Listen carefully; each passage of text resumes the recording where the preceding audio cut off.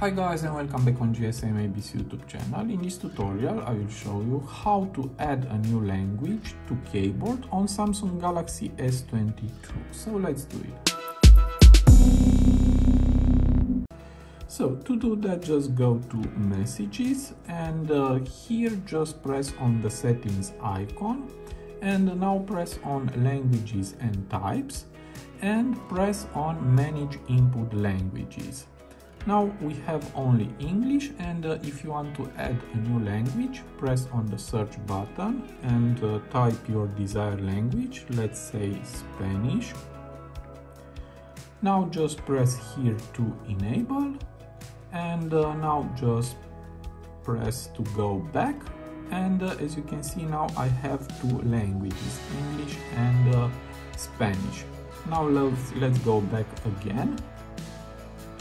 And also you can enable text correction also for Spanish if you want. Now let's go back, and to change from English to Spanish just press on the earth icon, and now it's on Spanish. To change it back, press again, and now it's on English. So as you can see, it is very easy. I hope this tutorial to be useful for you, and see you to the next. Have a nice day.